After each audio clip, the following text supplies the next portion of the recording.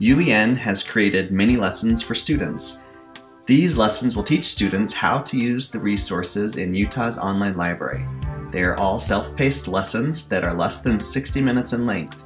These are great for teachers who want to import them into their Canvas course. They can also be used as a substitute teacher lesson plan. These lesson plans are available in Canvas Commons under the UEN-K12 consortium.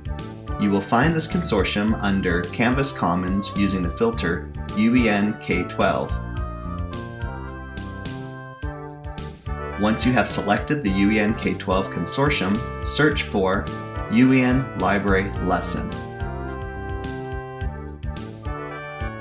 Find the course that you want to download.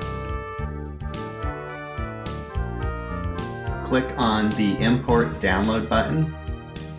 Here you will see a list of courses that you are a teacher in. You can either import into one of those courses using the Import button, or you can click the Download to download the course.